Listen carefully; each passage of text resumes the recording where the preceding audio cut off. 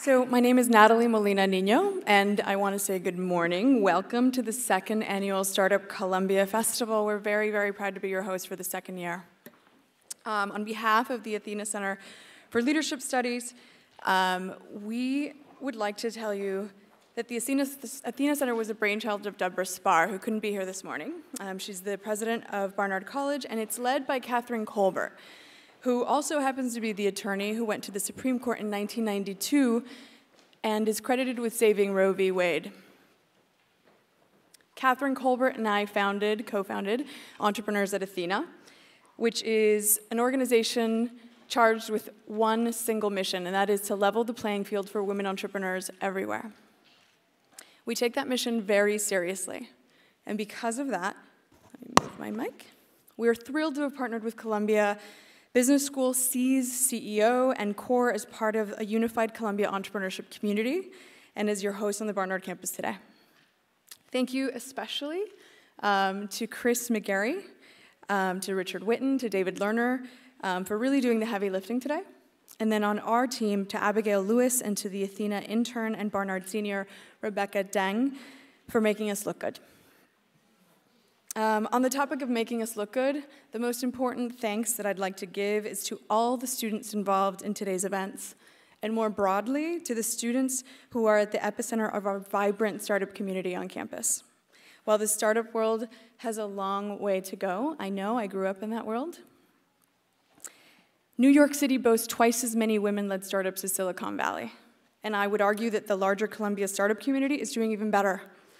I am so proud and grateful for the effort that went into the diversity that you'll see in our lineup today. Just as I'm proud of Eva Sasson, who graduated from Barnard last year. She was the first student to launch and successfully sell her tech startup before even starting her senior year at Barnard. Or Jada Hawkins, Monica Powell, and Lauren Beltran, the women running Barnard's very own web development agency, Athena Digital Design, whose first client was Nobel Prize winner Malala Yousafzai. Yes, Malala.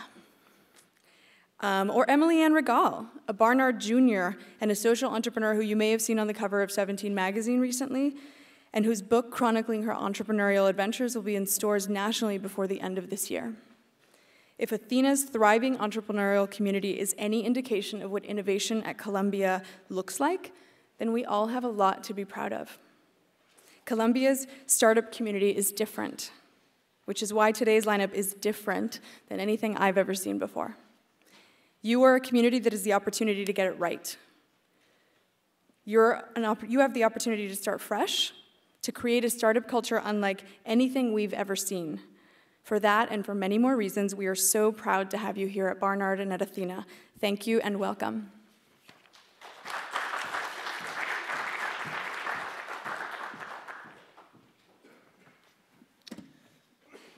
Good morning. My name is Alex Ellis. I am on the board of CEO, Columbia Business School's Entrepreneurship Organization. CEO's mission is to create and maintain a supportive community that facilitates learning and risk-taking. CEO should ensure Columbia Business School is an attractive place for established entrepreneurs and provide a spark and resources to enable aspiring entrepreneurs. It is my pleasure to introduce Sheena Iyengar. Sheena is the S.T. Lee Professor of Business. She joined the Columbia Business School faculty in 1998 and is currently the faculty director of the Lang Center for Entrepreneurship at Columbia Business School. Her core research focuses on the psychology of choice and decision-making. Her research is regularly cited in popular media, including the New York Times, the Wall Street Journal, The Economist, and the BBC. Please join me in welcoming Sheena to the stage.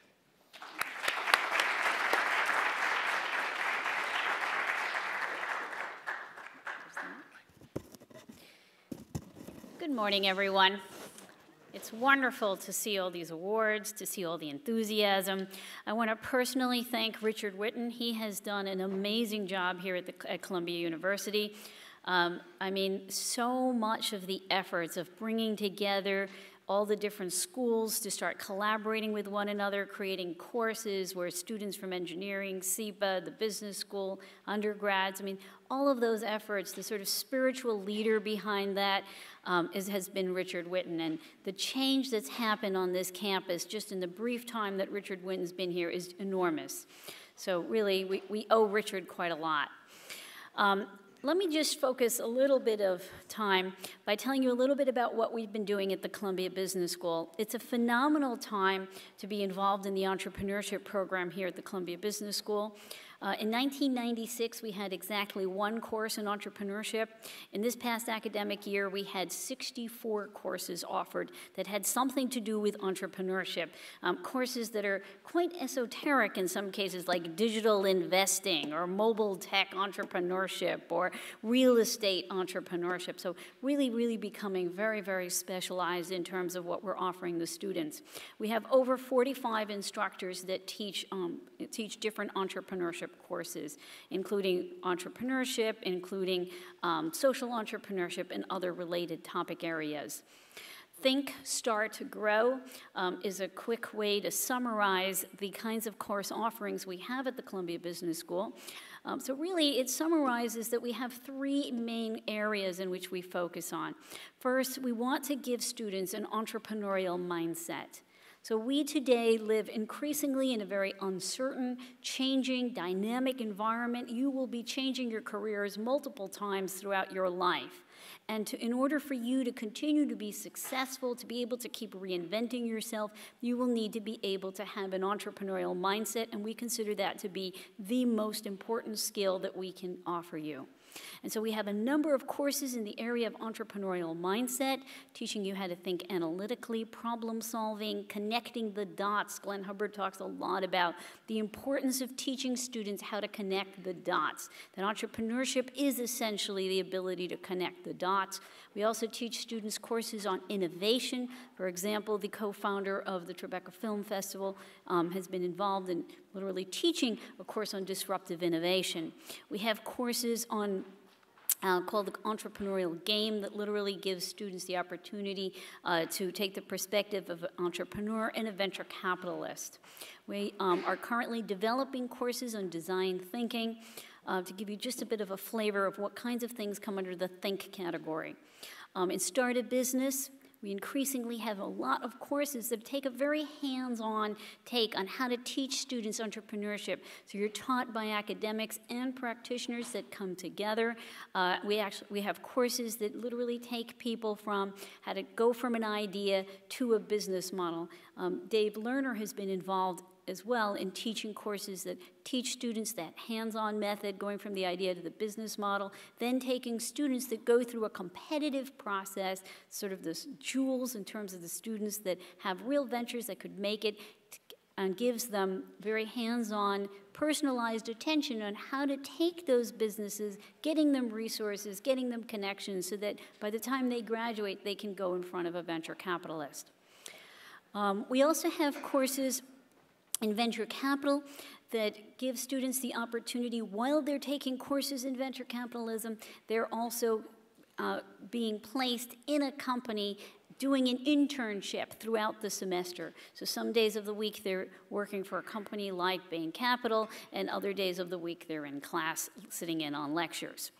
Finally, we also have the area of Grow, and that's corporate entrepreneurship, which is that increasingly, in order to be successful in an organization, large organizations, in order for large organizations to continue to be sustainable, they will need to have employees that are entrepreneurial, that bring a corporate entrepreneurial mindset to help that company continue to thrive. So that's a quick summary of the kinds of things we do at the Columbia Business School. We have a lot of courses that bring together students from across campus, so I encourage all of you to take a little look at what kinds of things we're doing at the Columbia Business School. Thank you very much.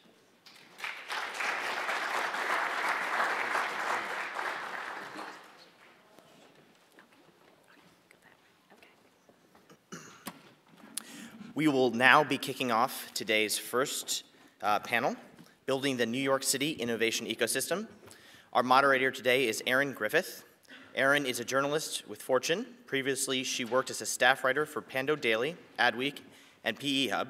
and has written for Salon, the BBC, Venture Capital Journal, and the Huffington Post. Thanks. Is this, okay, good. Hi, everyone. Good morning. All right, so I'm going to let our panelists introduce themselves because I think they can explain to you what they do better than I can. So why don't you guys just go down the line and explain your role in the New York innovation ecosystem. Good morning, everyone.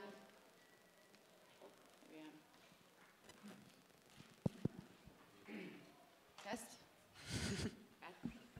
Thanks. Can you hear me? Okay. Good morning. My name is Katie Balat. I'm the Vice President of Education and Workforce at the Partnership for New York City. We are a business leadership organization made up of almost 30 CEOs who are selected because they're dedicated to making New York City the best city in the world to live, work, raise a family, start a business.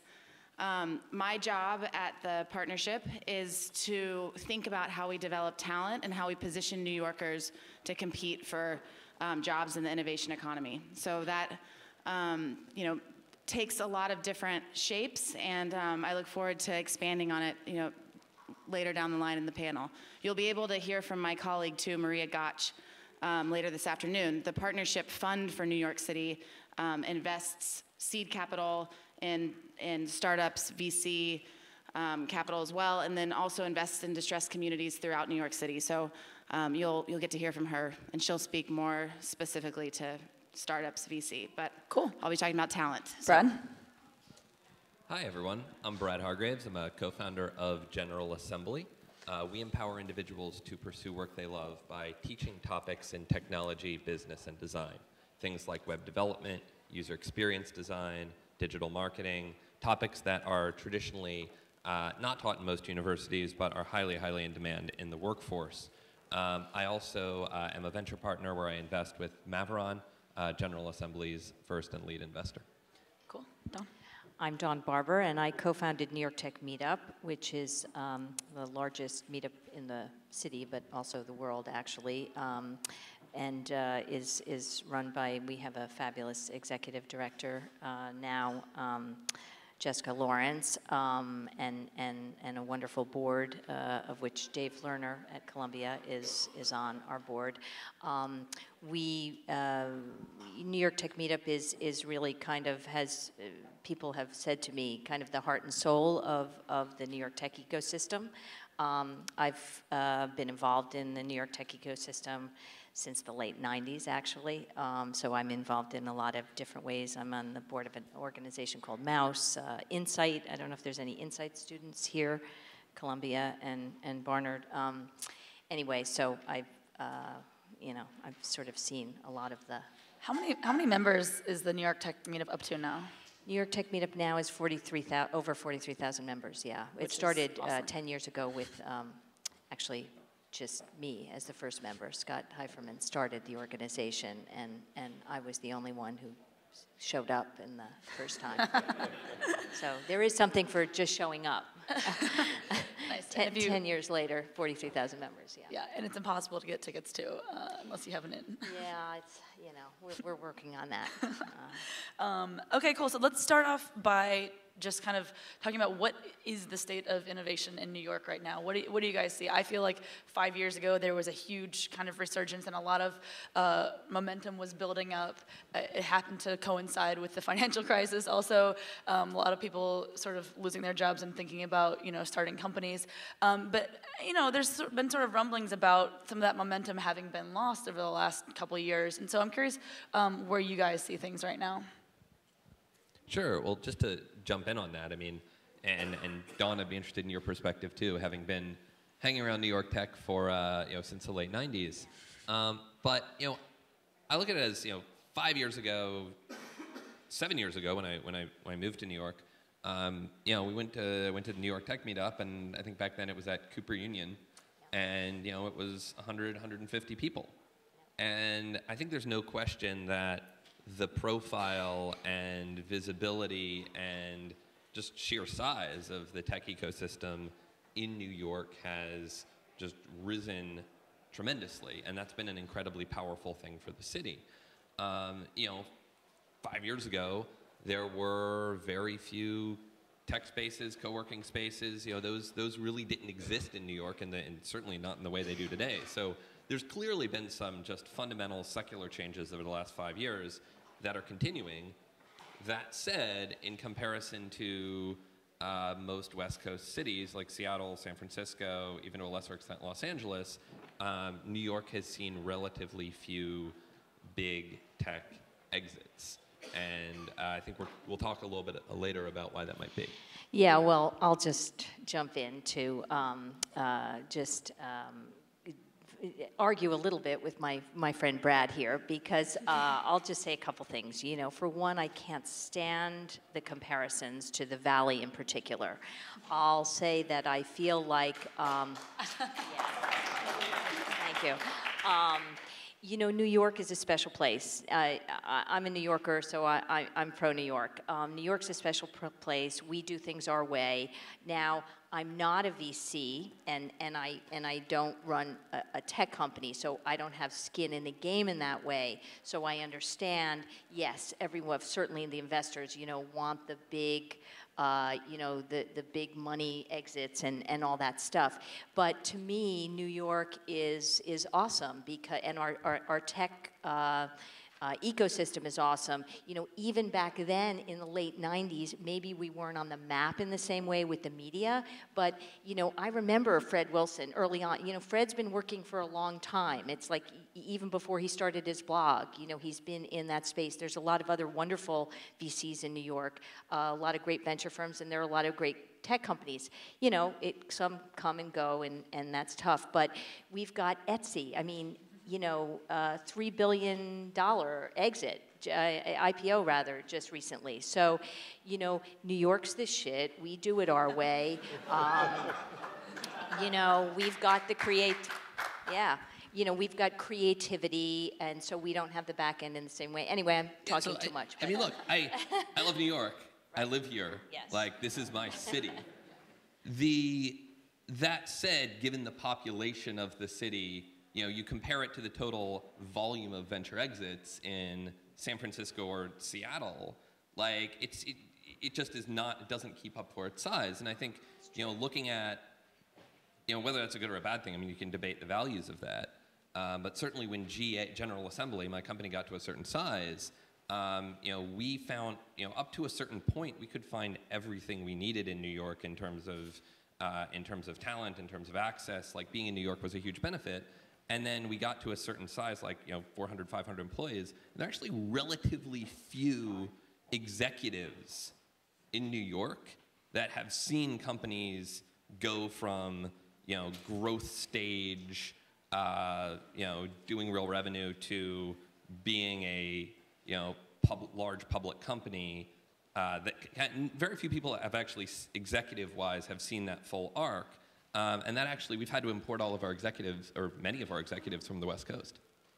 So good. I hope they stay here in New York. We could discuss this for a very long time. I hope they stay in New York too. So talent is definitely something that we should talk about. But let's go back to the comments that you guys made about exits, because that is obviously what investors need. And so my colleague Dan Permack lives in Boston, and he recently wrote a story that was like, is New York tech hype over? And he was mostly talking about the exits, like that we don't have those big exits. How important is that? Well, I would say it depends on what perspective you're coming from. I mean, New York is still, I think, way more collaborative, way friendlier, and has way more creative more talent interesting, than those West Coast cities. So in that respect, it doesn't matter at all. I think in the respect of building companies that are actually going to create a lot of jobs, you look at many of the big West Coast tech companies, they're creating tens of thousands of jobs, hundreds of thousands or millions in the aggregate. You need a certain scale in order to get there. And that's, I think, going to be the real question of kind of the next 2 or 3 years.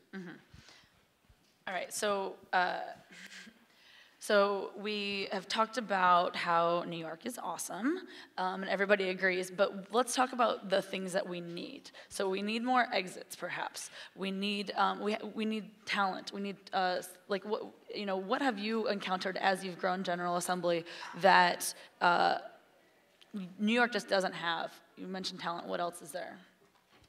Yeah, I mean, talent is obviously a big thing. I would say, in terms of engineering and design talent, New York is far ahead of where it was 5 years ago when that was just when that was actually a major limiting factor for growth. I think programs going into K through 12 and emphasizing computer science, which Katie, I'd love to get your perspective on, have had a real impact on that. Yeah, I mean, so let's talk about why we're 5 years ahead or that 5 years later that we're far ahead of where we were on talent.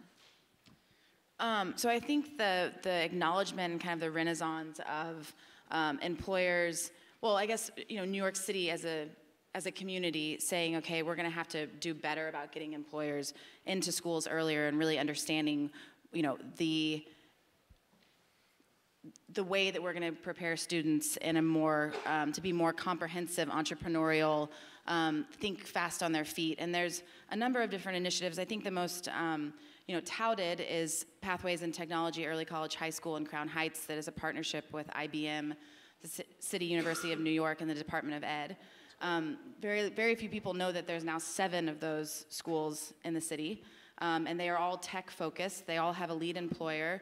And they're really preparing students over 6 years, including 2 at the back end that are a free associate's degree at a CUNY college, to be, our new employees for startups, and to really know about coding and computer literacy, and to be able to think quickly on their feet and have the soft skills and kind of be the whole package and compete for good paying jobs. So that's really exciting. Yeah, I think that's exactly right. I think you ask what's needed. One of the things that's needed is education. So we have to prepare. Again, I don't want our great New York students, kids, people leaving for the West Coast. I'd rather have them stay here. So we've got the Cornell Technion campus being built. I want New York kids to be able to go there, and so that's great that campus is being built, but we sort of haven't, we kind of need the other side, and so we need to, and of course it would be great if it was our public school kids in particular, because, again, New York, and so I think all those education programs, I think we have to just keep going on that, and I think even further down the line, third, fourth grade, they have to start learning design thinking, code, in combination, all that. Can I just, to that point, Dawn, we're really lucky to have a city administration who gets it and who is very, committed through things like the Tech Talent Pipeline, the new office of... Props to Kristen Titus. Yep, props, we love Kristen. The Mayor's Office of Workforce Development, to really think about, how we can aggregate employer efforts and really, do more better, and better connect. We talk a lot about real feedback loops, but that's really hard to achieve at scale. So they get it, and they're all hands on deck, and there's a lot of exciting things happening. So there's all these great programs out there. How does a startup learn about them and actually, work with the administration, which is clearly so encouraging of startups? But I would guess that your average founder who's out there, kind of applying to accelerators or thinking about going to General Assembly for a class doesn't really even know how to penetrate those programs. Come to New York Tech Meetup. Start there. Mm-hmm. Yeah, and I would also say that many of the programs that the current administration is working on and that have the biggest impact, I know that the partnership is working on as well, are not necessarily targeting people who are already working on a company saying, I want to be a founder.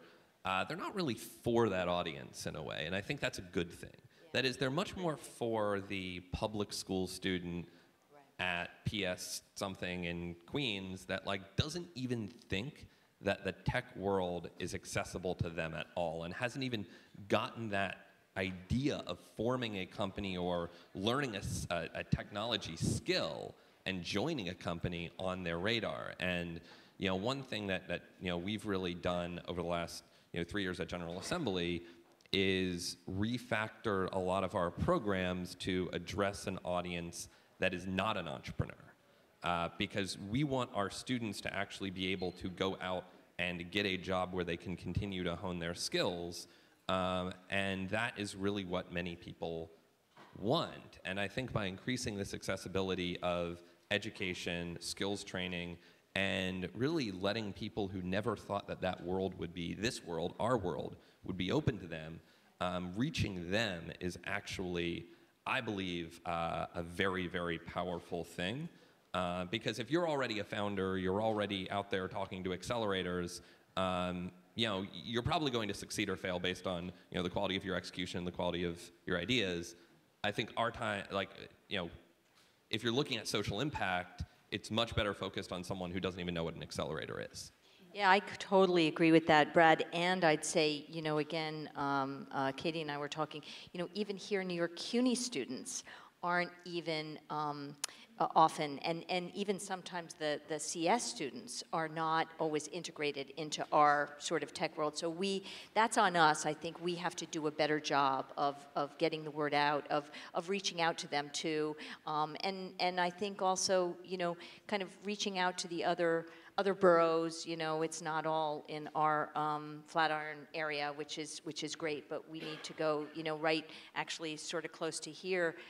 These sort of new friends of mine, Clayton Banks and Bruce Davidson, have started something called Silicon Harlem, which is awesome. It's a space. It's a space to talk about tech, to bring our whole scene sort of uptown a little bit. And I think it's important for us to go there too. Certainly they have to come and, come to New York Tech Meetup and, GA and stuff too. But, it's getting better. Of course, it can't always happen fast enough for us impatient tech people, but.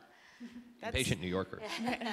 So that's a perfect segue of just, the idea of the panel and, thinking about developing this robust ecosystem, really, my job is to really pound home that it starts so much earlier than I think, we need to get, the brightest minds, the most entrepreneurial people into schools, primary schools, middle schools. We have opportunities to do that through, more vastly expanded after-school programming. Today, currently, there's 300,000 public high school students, of which about half elect to take a career and technical education course. The vast majority of those CTE courses are tech-focused. There's the Academy for Software Engineering, there's the Bronx Academy for Software Engineering, there's tons of virtual enterprise simulated kind of entrepreneurial programs online. All of the students need mentors, they all need internships. They all need to build their own personal networks so they can go out and really attach to the labor market and have the support that they need to succeed. So that's kind of my plug today.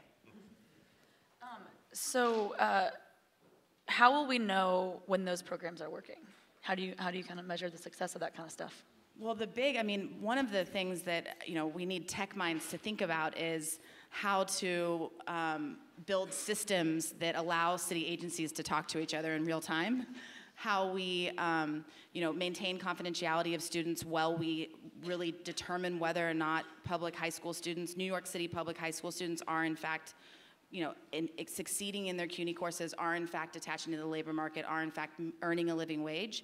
So we don't have, we live in a world of very fragmented public systems that don't talk to each other and are antiquated, and we need to do better about tracking outcomes. Yeah, I would say that this is very near and dear to my heart, as I've spent a lot of time thinking about the metrics that underlie General Assembly and how do we think about the efficacy of our programs. And the key metric we watch is placement into a full-time job within 90 days of graduation. And that tends to be between 90 and 95% for our full-time program graduates. That's great, Brad. That's good. But I think one challenge that we are going to face and we have to be vigilant about is how do we keep that number high while increasing the accessibility and diversity of our programs. So we announced a new partnership with Capital One about 2 months ago for several $100,000 in scholarships to General Assembly programs for underrepresented groups, women, minorities, and veterans in technology.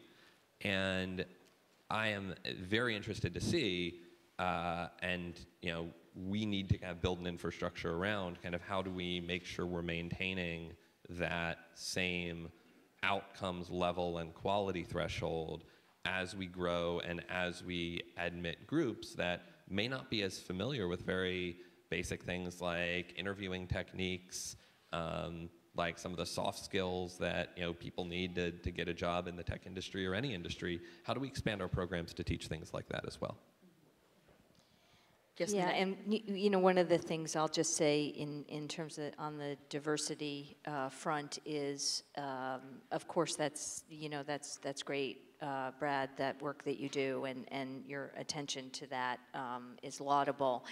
But I also think, in addition to that, we really have to get our money, our VC firms and our investors to maybe get a little bit uncomfortable and be a little more inclusive in the folks that are in charge of that money, because until that happens, it's hard to invest in folks that don't look like you. And so I think that we have to expand that on that front as well. And not always easy and not always comfortable, but well, how important is it that all of the entrepreneurs and the startups that come out of New York are venture-backed? I mean, that's a really high-risk game, and I feel like oftentimes the non-VC-backed startups or small businesses or entrepreneurs, don't really get a lot of credit. I don't know if that's something you guys. Absolutely, I completely agree. I mean,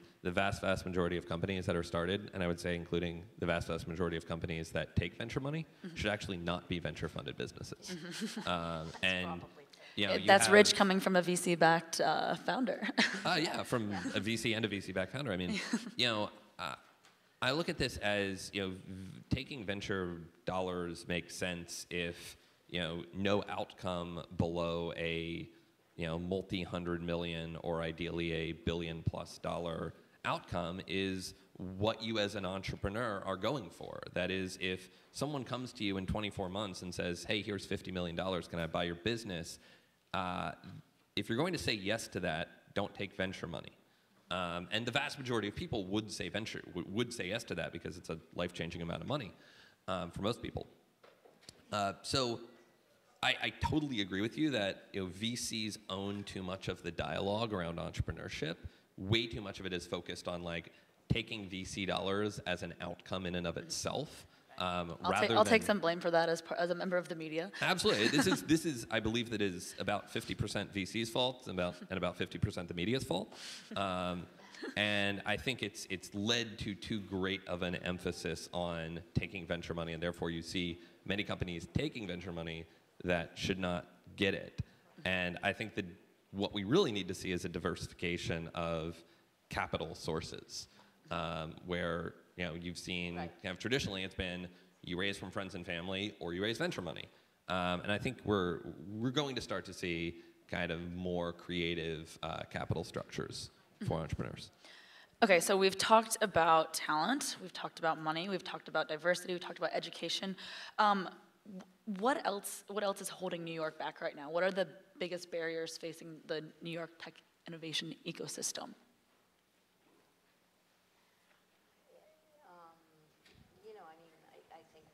Hold the mic up. We talked about a lot of it. It's the education. I think we have to be just continue along the path of being open to innovation and and inclusiveness in that. There's some basic logistics, like real estate, for example, is a huge problem in New York. Yeah, I think I think 5 years ago, commercial real estate was the biggest issue. Mm-hmm. That is, that if you wanted to start a business and create and have an office, you pretty much had to either find a company with some spare space who was willing to sublet it to you, or go get a lease yourself, which was an incredibly difficult, painstaking, and often costly process. Expensive. Exactly. Expensive, yeah. And I think today, actually, in both New York and San Francisco, the biggest barrier to growth is residential real estate. That is housing. I was talking with Mark Nager, the executive director of Up Global, the largest entrepreneurship organization in the world. They run Startup Weekend. And he was like, housing is the #1 issue that our members face. That is, it's painful for an entrepreneur to get a lease. I mean, in New York City, you have to show 2 years of tax returns demonstrating 40x the monthly rent in annual income, which is crazy, given that you can do the math on that.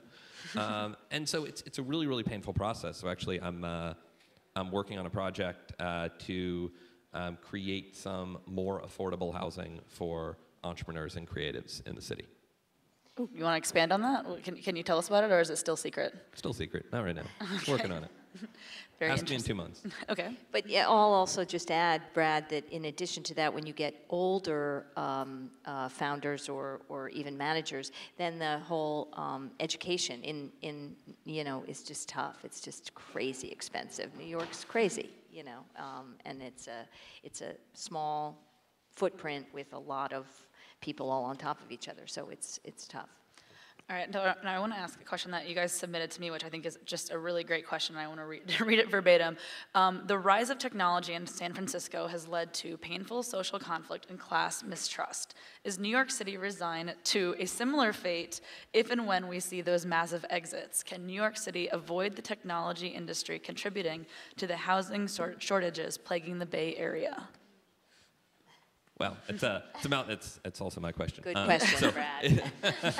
So I'd say it sounds a lot better on paper than it sounds really complicated. So the idea I was getting at with that was, you've seen a lot in the news lately about, this really class conflict in San Francisco where you have... There's protests, you Google have protests buses. in front of the Google buses. They're burning effigies of Kevin Rose. It's like, it really has taken on a very bitter tenor that you didn't even really see with the Occupy protests even. And it's certainly scary. And, we haven't seen that same level of anger at tech in New York. And I think which I'm very glad of. Yeah, absolutely. And I think, for one, we have the finance industry that, it takes all the heat for us. And to that, sorry to interrupt you, Brad, but to that point, I think what is great about New York, again, is that tech isn't the only sector. We're kind of kept honest by not being the only sector. We've got a lot of sectors that are top dog. There's, finance and fashion and media, and so I think that actually is a good thing for everyone. But in all seriousness, we have this hyper awareness of income inequality right now, and where we are 4 years from today, I still think that we're going to have there's going to be that will have helped in thinking through. There are potential massive exits, and we're what we're learning today is going to stick. And again, we're not such a monoculture. Right. They're just such a monoculture, and and we're better.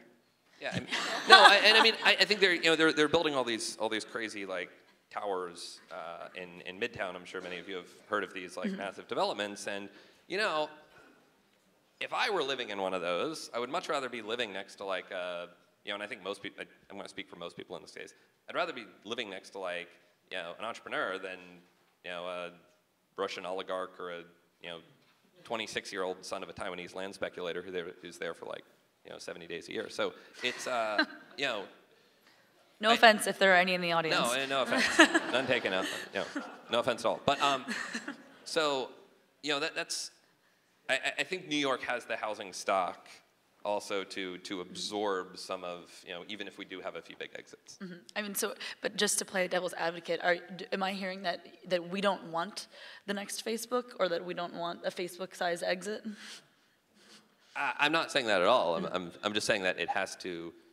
I think it's an interesting conversation to ask. Well, assuming that New York has a Facebook-type exit, what happens, and how do we, in that case, avoid the same problems that San Francisco's having? And I think it's not about the Facebook exit. It's about our ecosystem is just different and being built. It's built differently from the beginning.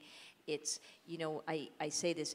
Etsy couldn't be any other place but where it is, and that's awesome.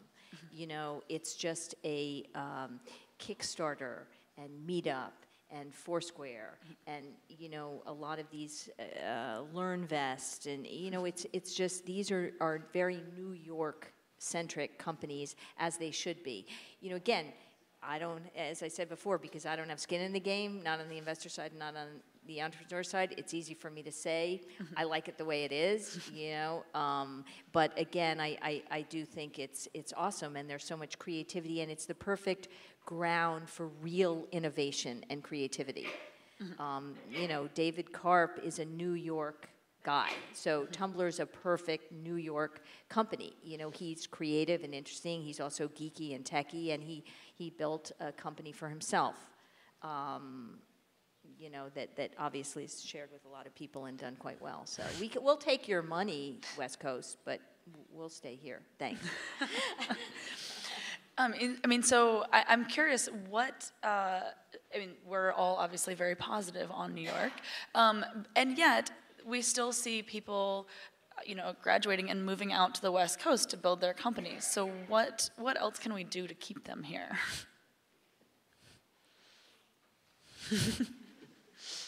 Well, like I said before, I think the education, I mean, you know, Brad's doing his part. Like, I think the education part is important. I think the real estate part, I mean, I think some of the things we've covered, you know, we've just got to make it, continue to make it comfortable for entrepreneurs. But what I always say about New York, which I think is crazy, it's like, it's actually not easy. Like Brad said, you know, rents are crazy, it's hard to move here, it's really crowded, and yet people keep coming here and want to stay here.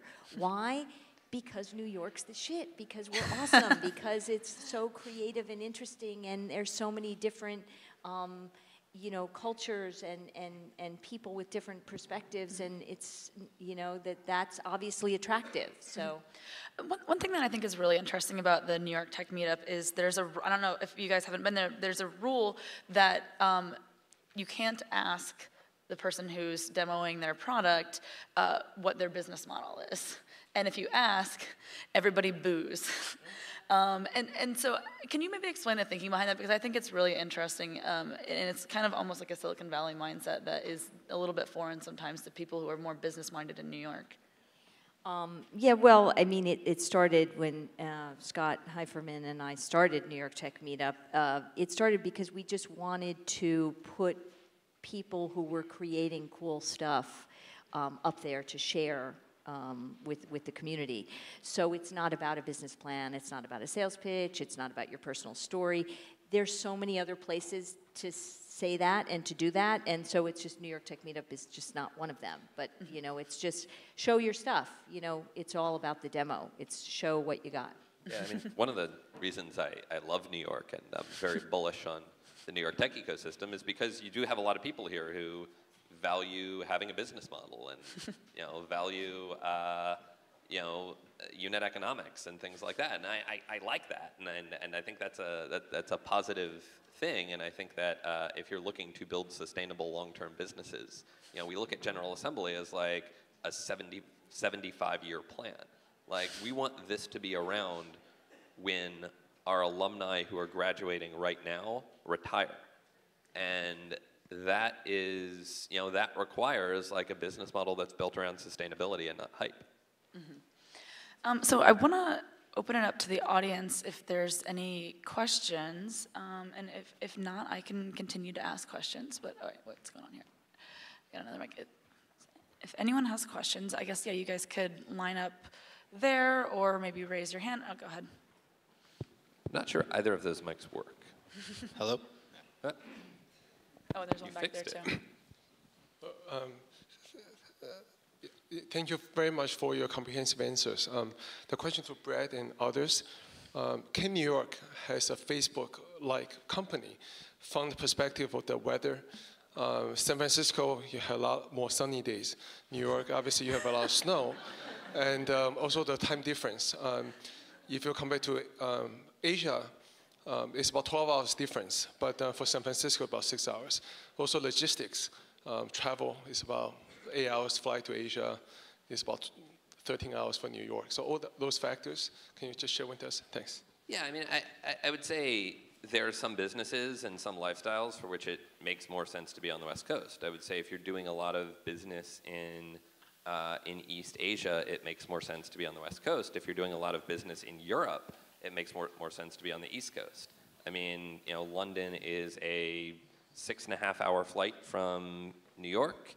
It's a, what would it be, 11-hour, 12-hour flight from San Francisco. So it's, you know, if you're thinking about, it's just really what you're doing and what your business is. And I'd give you a similar answer on the lifestyle question around weather. Is like, if you want it to be 60 and sunny or 60 and foggy every day, then you should be in San Francisco. And there's no way around that. I mean, you know, New York can be pretty brutal on the weather side, but you know, I happen to love going to a party and, you know, having people in law and people in finance and people in medicine and people in art and people in music, rather than everyone in, you know, financial tech and art tech and music tech and tech. And Four Seasons are nice too, for those who appreciate that. I think we had a question back there. Actually, if you could come over here and line up behind me, that would be easier.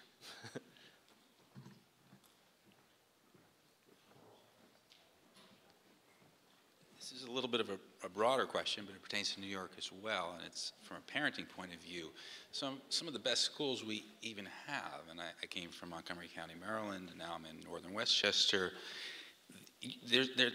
Our kids aren't getting the cultural messages to want to work for a company like a Facebook or Google or found the next one.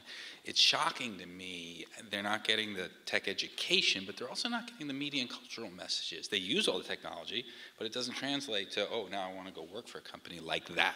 How do we change the conversation, New York and other places, so that our kids are really excited about doing that, instead of being the same place when they graduate high school that, frankly, we were 30 years ago, we being me.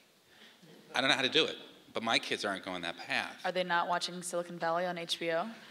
They are not. Anyway, so that's one ask thoughts on. So I think it's really important that, you know, private, parochial, public schools open their doors and are better about, you know, talking about opportunities for nonprofits, employers, parents who maybe even don't have kids enrolled at the school, can contribute. It takes a village is you know, my mantra when it comes to public all education in New York City.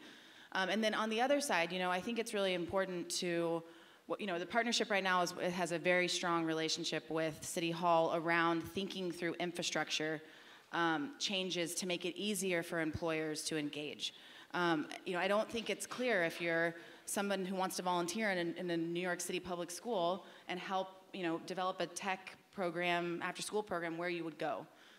So we need to be better as a city of really, you know, having one brand and reaching both, you know, out and both ways, having schools reach out, supporting schools in doing that, and then having, you know, employers and from a range of different sectors understand the value of their contribution and then how they contribute. So.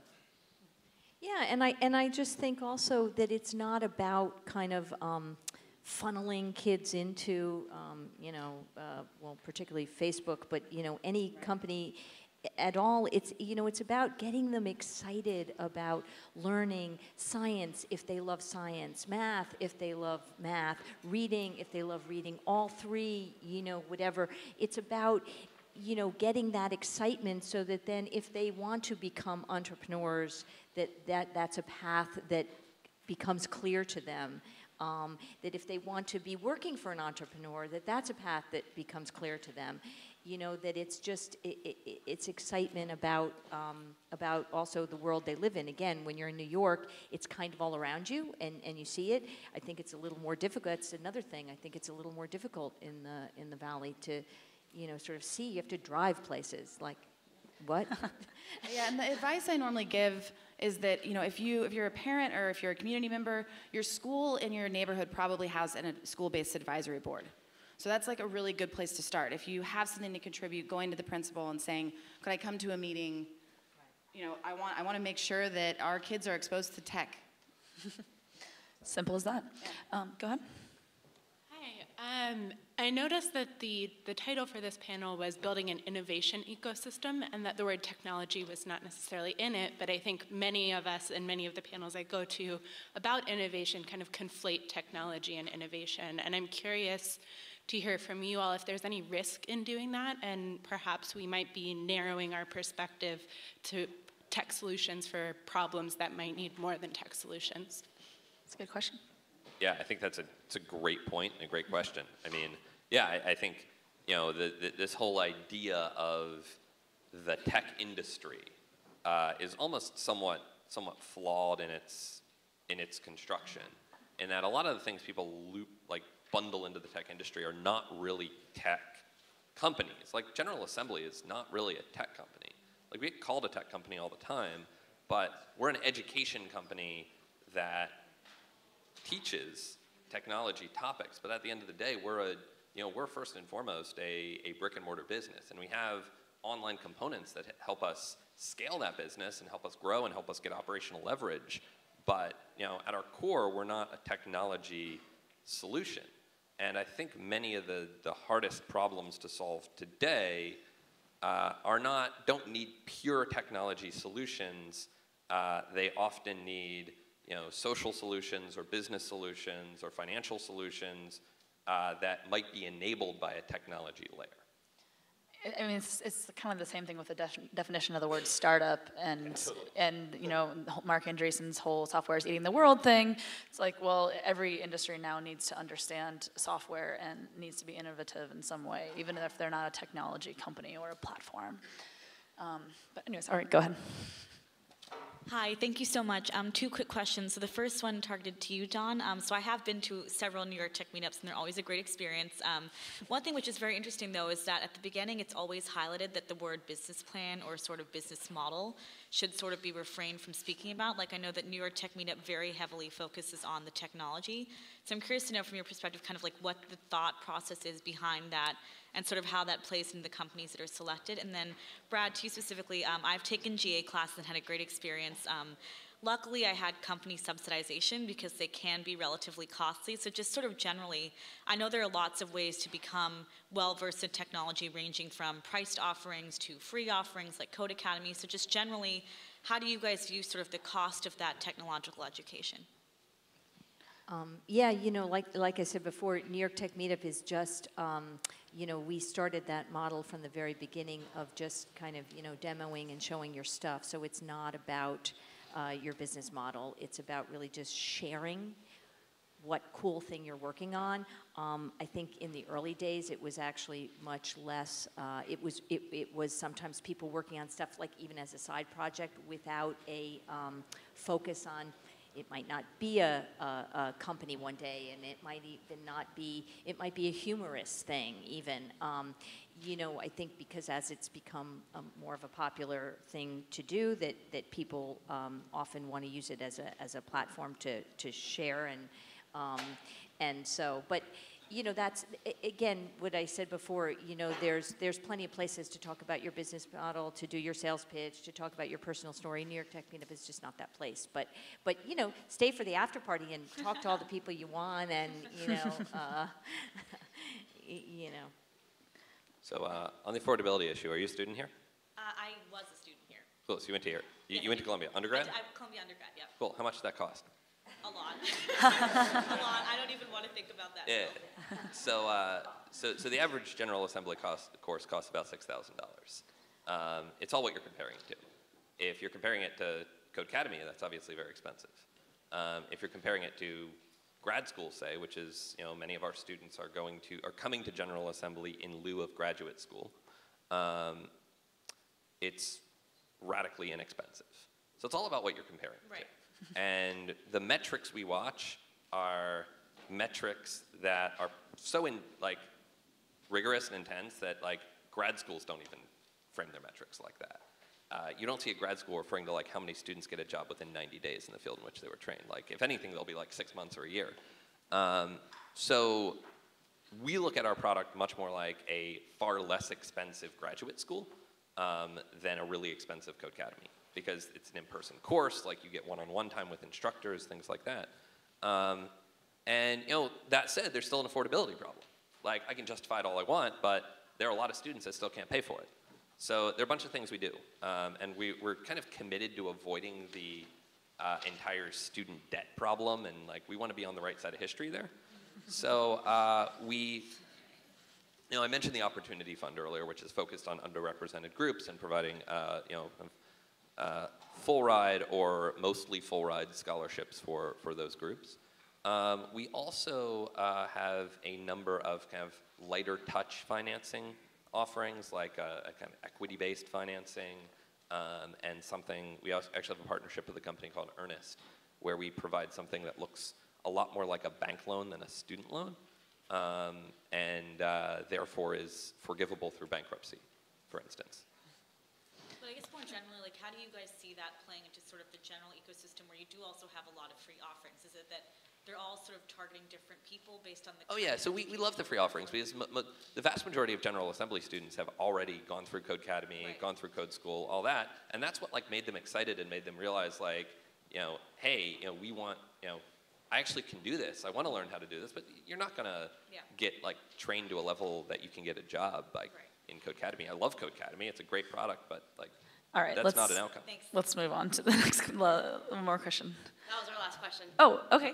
Well, please join me in thanking my lovely, very brilliant panelists.